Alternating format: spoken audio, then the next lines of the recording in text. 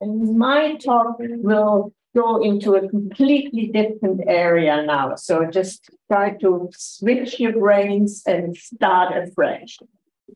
And for those who know me, they will know that I'm always having one leg in method development and one leg in the application of methods. And probably my claim to fame is that we develop 2 and 3 and 4 and 5D NMR, very complicated systems and solving big structures. And I will just give a snippet for those of you who don't know much about structural biology at the beginning about what we generally do. And then I give you a story about the methodology that we are developing right now.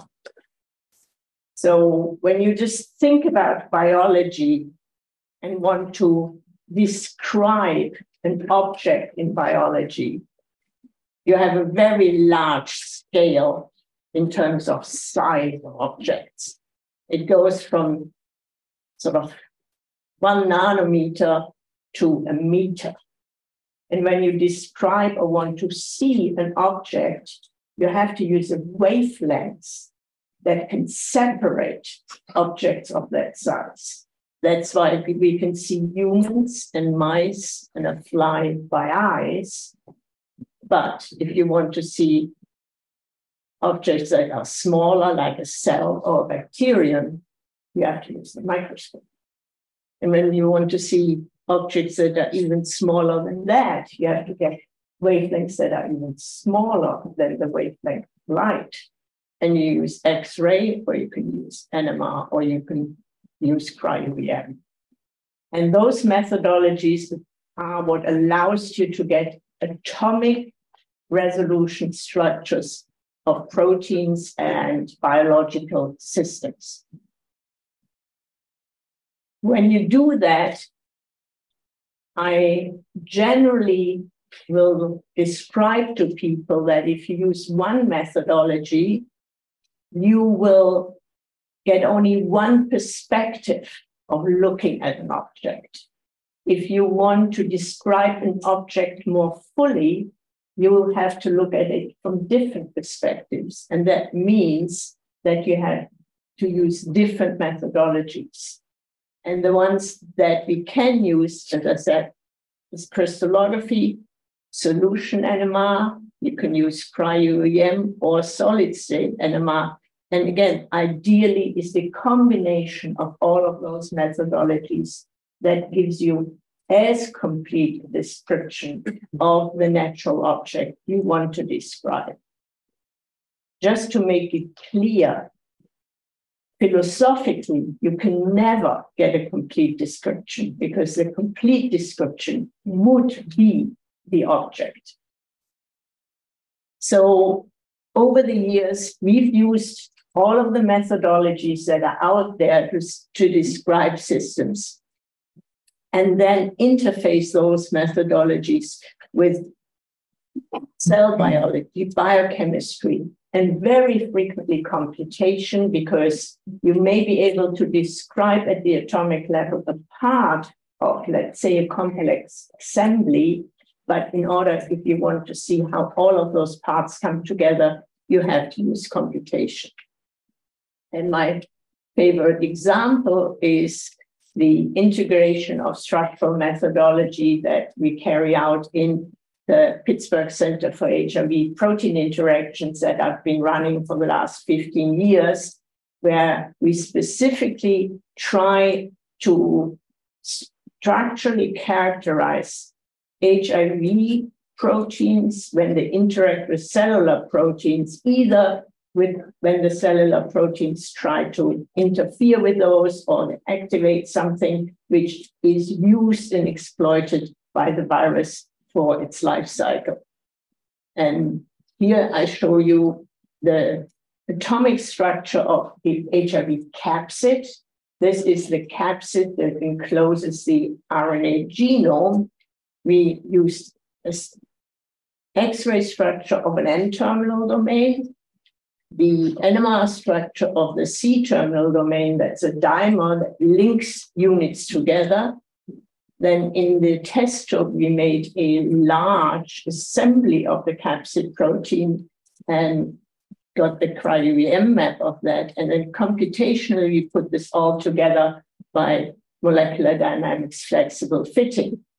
And once you have those pictures, you then have to go back and say, if the picture tells you that there may be a critical interaction, let's say, between isoleucine 201 and alanine 204, then you have to go and change that interaction and probe in vivo whether that interaction really is important. Because just because you see it in your structure doesn't make it important. You have to disrupt it and then show that this is an interaction that in the in vivo situation is true from what you've seen here. The ultimate event for this was then making an entire capsid, and I'm getting the movie going, that is a very, very large system. It's 64 million atoms, and every single entity in this capsid is at atomic resolution. Here it's rendered in a more space-filling one. And this was then taken from the atomic structure of the tube that was assembled, combined with cryo-EM tomography. Tomography is basically you do a CAT scan through a biological object. You can see here the outline, and just to make things simple, the capsid protein is a single protein. It arranges in a hexameric lattice. And we know that you can never close an object that is from a hexameric lattice. Leonardo da Vinci knew this long before us scientists. So we have to introduce pentameric systems into there. And we just introduce the pentamers at the points of most acute inclination, because when you take a hexameric unit, you cut one out, make it a pentamer, creates curvature, and that's why we put those there. In this way, we could recapitulate what a real HIV native capsid looks like in all its glory. So this integration of methodologies has been my life up to now, and what I wanted to do, maybe the last half of my life or third of my life, go back to basics and make NMR more accessible to everybody who will not come from physics and know how to do all of those methodologies. And there is one particular NMR active nucleus that really lends itself to democratize NMR, and that's the fluorine nucleus. What we use up to now are the nuclei shown here, and we label our normal proteins with C13 and N15 and do all of this fancy NMR. And the hydrogen nucleus is the most sensitive one when you do NMR. And if you look here for fluorine, it's almost as sensitive as hydrogen. So fluorines are a fantastic nucleus. They have spin 1/2. They have a high gyromagnetic ratio, and that's where the sensitivity comes from. And they're 100% abundant, this particular nucleus. So you don't have to enrich with anything. The one property that is the most amazing property is that the shielding of the fluorine nucleus is dominated by this large paramagnetic term. And that means that fluorine chemical shifts, or the resonance frequency, they occur over a really large range. And that's at least 100-fold larger than hydrogen. So when you do your organic synthesis, you run a proton spectrum, a C13 spectrum, you have a very small range over which your atomic nuclei will resonate. And that's why if you work with big systems, you have the overlap problem. We had to develop 3 and 4D NMR. But for fluorine, as you can see, this is not the case. We have a chemical shift range that goes roughly from plus 100 to minus 220. So that's 300 ppm compared to 10 ppm for hydrogens. So this tells you that you will have very rarely resonances overlapping. So the reason why complicated NMR was invented was to deal with this overlap problem. In addition, the precise frequency of the resonance is very sensitive to local conformational and electronic changes. So for instance, if a fluorine is situated in an alpha position or a beta position or a gamma position to an oxygen, this already makes a huge chemical shift difference of at least 10 ppm. So we have a very large range over which we can observe the frequencies. And if there's small changes, they will be observable because the frequencies shift. Now, if you ever studied chemistry, you learn that fluorine is the most electronegative element that is in the periodic table.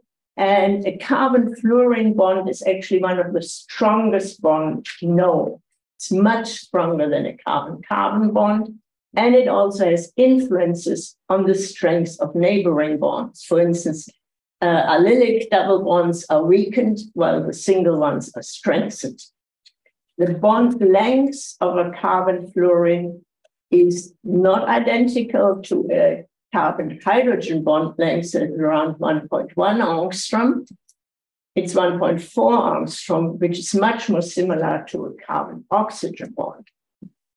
And although it's often assumed that a CF3 group is similar to an isopropyl group, this is really not correct because it's very different. If you look at here, I've rendered them in the more space-filling way. The shapes of these groups are different. And if you want to sort of try to use a CF3 group in an isosteric way, you probably should pick an ethyl group because it's roughly the same size. Again, the shape is slightly different. Why is fluorine so interesting to me now? Every single drug that gets into the clinic now, and it's a biologics or a biosimilar, will contain at least 1 or 2 fluorine atoms. And for those of you who are older in the audience, they will know this particular drug, Lipitor. This was the largest grossing drug ever in the world before it came off patent. And for those who recently got infected with COVID and took Paxlovid, it also has a CF3 group. Every molecule that will now get into the clinic will have fluorines. And when you ask the medicinal chemist why that is the case, it's a combination of historic probably misconception, because they thought fluorines make the molecules more lipophilic and they can get better in the cells and their half-life is longer. And indeed, the half-life is longer, but it all has to do simply with P450 degradation, because that's what, when we normally metabolize drugs, it's P450 that's involved there. So as a very amusing exercise, we decided to look around one afternoon, sitting in the patio during COVID, and we didn't know what to do. Who had what drugs in their pockets? And those were part of what was around. And lo and behold, they all had fluorine. And what you can also see is that some of them have a high degree of what is called the active pharmaceutical ingredient, but others have very little.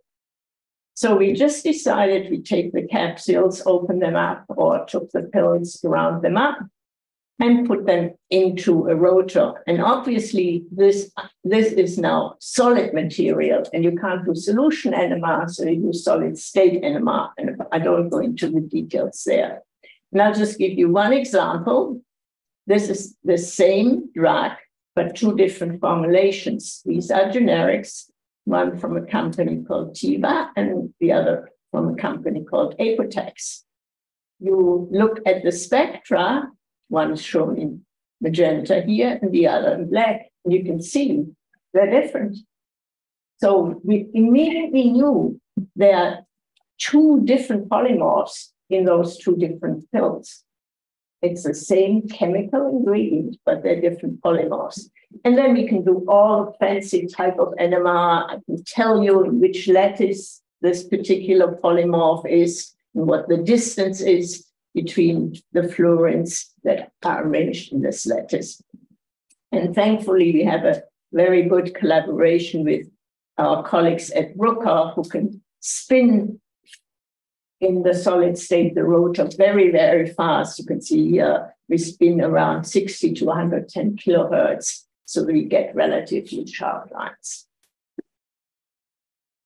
Mostly I work on proteins, and natural proteins don't have fluorine. There's actually no fluorine in the biological world apart from two molecules. And it's very common in the inorganic world. So you somehow have to get your fluorine into a protein. Three ways. You either take a fluorine-containing moiety that you couple to a reactive group on a protein that's mostly a cysteine, and then you have a fluorine tag on your protein. If you grow a microorganism, you just have in your medium, let's say a fluorinated amino acid, then all of the amino acids of that type in a protein will be labeled with fluorine. Or you can use the technology that was originally developed by Pete Schultz, use orthogonal tRNA synthesis pairs, and you pick a place in your coding sequence where you want the fluorinated amino acids, you put your stop code on there, and you take that pair and you bring your fluorine in a predetermined position into your protein. And I'll give you a few examples. Initially, you would ask, isn't it bad if you bring a fluorine into your protein? You may do something bad to your protein. And indeed, it may be possible.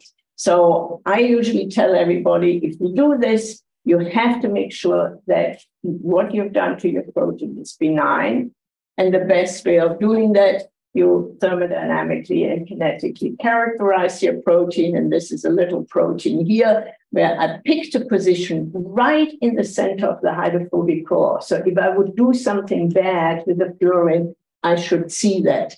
But here you can see superposition of unfolding curves. They were either temperature unfolding curve or chaotrope unfolding curve. So thermodynamically, we did not inflict any harm on the protein. And we can also, by NMR, map out that whatever is around the fluorine structurally has not changed. The power of the fluorine chemical shift I want to illustrate with this slide.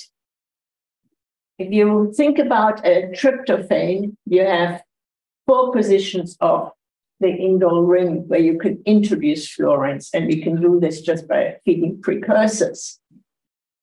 And as you can see here, if you take just the isolated amino acid, these are the slightly lighter colors, you can see that for the fluorines on the tryptophan, they're very, very different in chemical shifts. When you then bring this tryptophan or these differently fluorinated tryptophans into a protein, again, they have extremely different chemical shifts. So this tells you even at the same spot on a protein, just the 4 different positions chemical shift overlap is not an issue at all. For good measure, we crystallize the protein as well and make sure that indeed there is no difference in the protein structure, in the crystal structure, and the other, just the different fluorinated trips shown in the different crystal structures. And we map out what's around your fluorinated amino acid. So in this case, we know that the fluorinated proteins look exactly like the non-fluorinated protein. Now you can do all kinds of neat experiments. You can immediately find out if you put a fluorine somewhere in your protein without knowing anything, whether that position is solvent accessible or it's somewhere else. Obviously, I know the structures I'm working with, but if you had your favorite protein and you would not know whether something is inside or outside, you put fluorine somewhere, and then you record your spectrum in, let's say, 5% D2O, 100% D2O, and then you see a very characteristic shift. And the characteristic shift between an exposed fluorine, depending on the isotope, is roughly around 0.2 ppm. So if you see that difference of 0.2 ppm, then you know that fluorine is tasting the water. And here we have the 4 position of this particular tryptophan that is outside, while the other 3 are inside. A very simple experiment that you can do with any protein you want.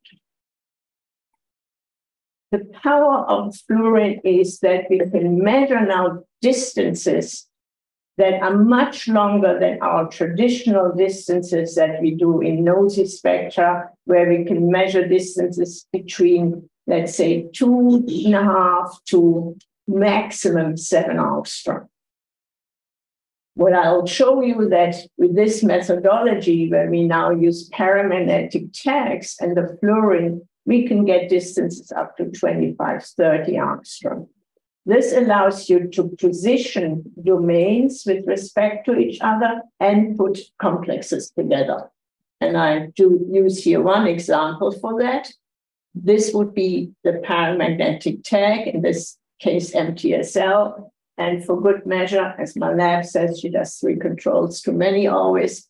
We pick 2 different positions, position 50 and 52, where we introduce the cysteine, where we tag.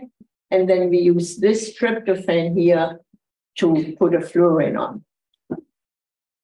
A very simple way to get distances is from the Solomon-Blomberg equation. This is shown here. We know what the overall correlation time of our molecule is. We can measure that by other means. And then via this equation, you can get at the distance here. And the distance you extract from measuring the simple peak height or intensity of a resonance in the diamagnetic and paramagnetic state of your protein. And then you plot that intensity difference, and from that you get the distance. Very easy. The distance we expected from the model to the position 5 was 12 angstrom. What we measured via our PRE is 11.9 angstrom. It doesn't really get much better than that. Now we have not only the 1 position on the tryptophan, we have all 4 positions on the tryptophan, so we can do it for all of those. And again, the measured distances are extremely similar to the one we would expect from the model. And we not only do this with tryptophan, there are 3 phenylalanines in the protein. So we made 4 fluorophenylalanine and then measured from this 1 paramagnetic tag to all the 3 P's. And again, they are spot on as they should be. And here you see that we can measure up to 30 angstroms. So this opens a way to getting distances across big systems.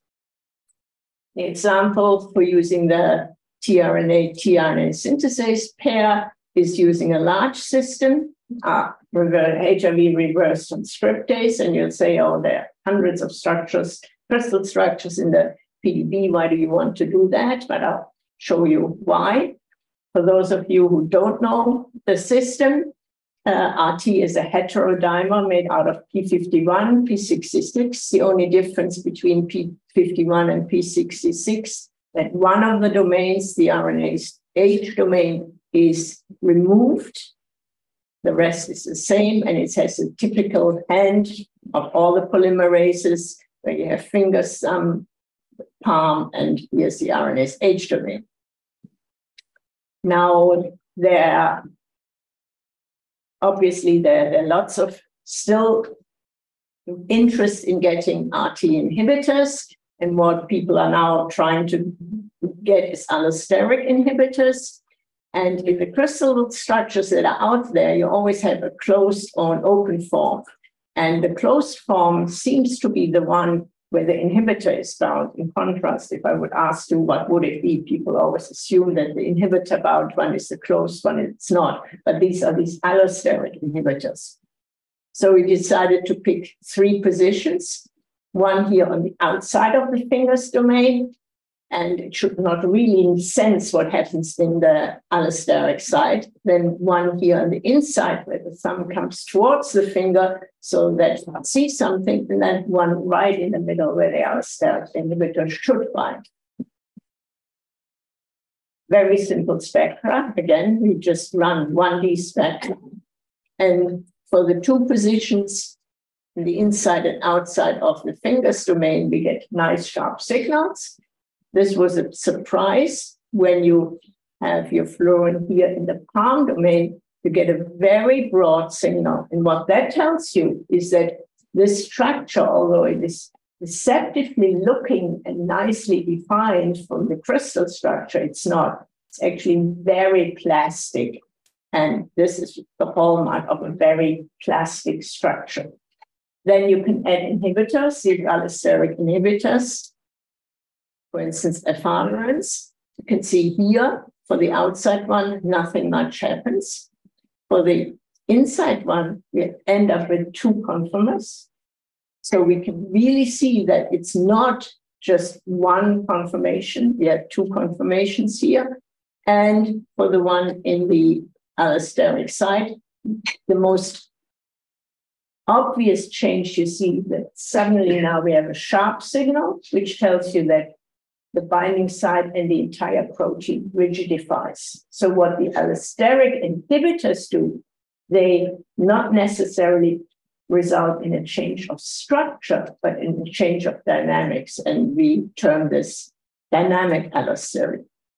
And this is true not just for efavirenz, this is true for all of these allosteric inhibitors that bind into that site. And if you are in the field of trying to screen for drugs, because efavirenz also have a fluorine, you can in the same experiment monitor the inhibitor binding and monitor what happens to the protein. You can also then look at very, very big systems. I introduced the HIV capsid before, and obviously solution NMR is not the method of choice. You do solid state NMR. As I said, we put material in a rotor and it gets spun very, very quickly.